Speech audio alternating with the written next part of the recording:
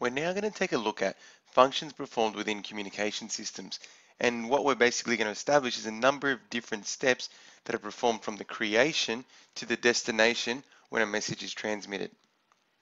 So the general functions that occur within communication systems in passing messages between sources and destinations include message creation, organization of packets at the interface between source and transmitter, signal generation by the transmitter, transmission, synchronizing the exchange, addressing and routing, error detection and correction, and security and management.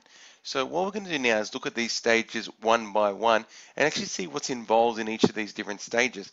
As they are listed here, they are kind of in a set order, with obviously message creation being first and then the message being organized into separate data packets. But as we go through the stages, some of them that come up towards the end are kind of two-stage processes where a bit of it happens at the beginning and a bit of it happens at the end, such as error detection and correction. Obviously, the error detection is applied at an earlier stage and then checked at that stage. So I'll try to elaborate upon some of those things as we go through each of these stages. So let's begin looking at these stages. So firstly, we have message creation, and this is where the participant or user, using a combination of hardware and software, create a message. For example, a user may use a laptop, which is hardware, to compose an email message using the Gmail app, and the Gmail app is application software. Okay, and remember, that's why this is called the application layer. Okay, usually the user is interacting with the system using some sort of combination of hardware and application software to create their message. Okay, so in this case, it's an email and they're using the Gmail app, which is their application software. Now, once this message has been created, we need to next organize it into packets. So it is arranged into data packets, okay, for transmission. Okay, and now this is for transmission, so it's before the transmission stage, which means it's the control and addressing layer. Okay, a header and trailer are added to the data packet, okay, containing data relevant and the applied protocols for transmission. Okay, so each of the data packets has the protocol. So in the case of the TCP protocol, which is at the control and addressing layer, it would be the checksum protocol being put in the header or the trailer when each packet is sent through for transmission. Okay, which is then checked at the receiver's end, okay, when the message is decoded. After this stage, we have the signal generation by the transmitter. So this is the initiation of the message transfer by the transmitter. So now we're looking at the transmission layer because we're actually at the transmitter of the communication systems framework. Okay, the transmitters, which could be a switch, a router, a network interface card, and we're going to look at a whole variety of network hardware, represents the bits as a wave. So it's turned into a wave now, which is then transmitted through wired or wireless mediums, such as optical fiber or through radio waves if we're using wireless technology. So once this signal has been generated, the next step is the transmission. Okay, and that's a combination of what we've just done with the previous two steps. So the message data packets are transferred through mediums, so the optical fiber or the radio waves, as a particular waveform. Okay, and this is obviously transmission layer. Once transmission is taking place and is established, okay, the exchange between the transmitter and the receiver has to be synchronized, and this is probably one of the more complex stages here.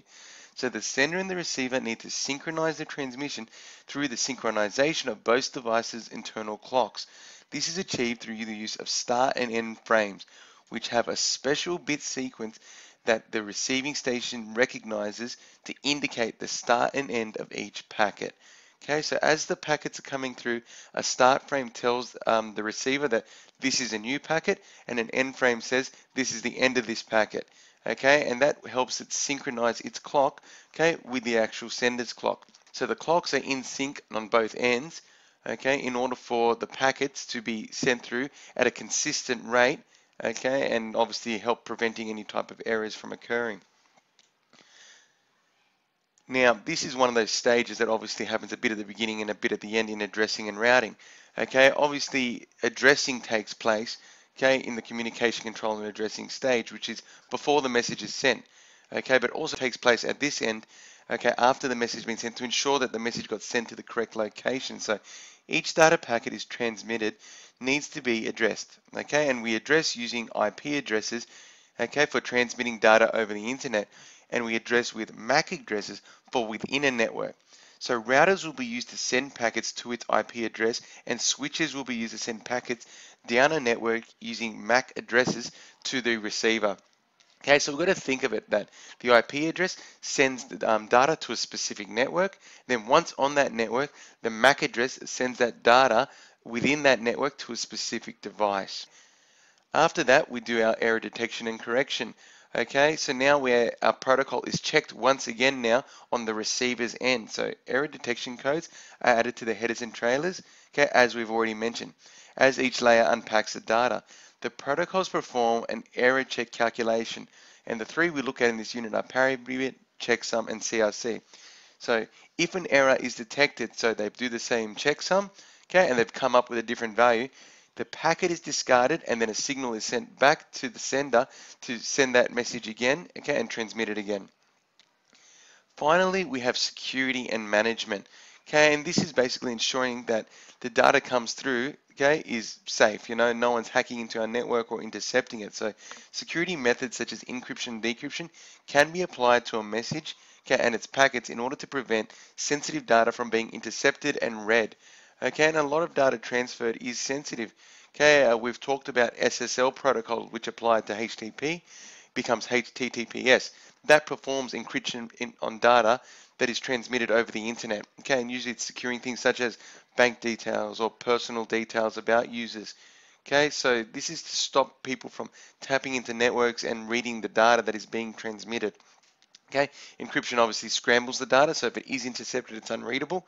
But then on the other end, we need the decryption process, which turns the scrambled data back into its readable message form. Firewalls may also be used to prevent harmful data from entering a network. Okay, so this might be if someone's trying to transmit data to my network that contains viruses or spyware to then go through all my records within my network. Okay, firewalls are in place to read, okay, the incoming data and then block it if it's seen as harmful.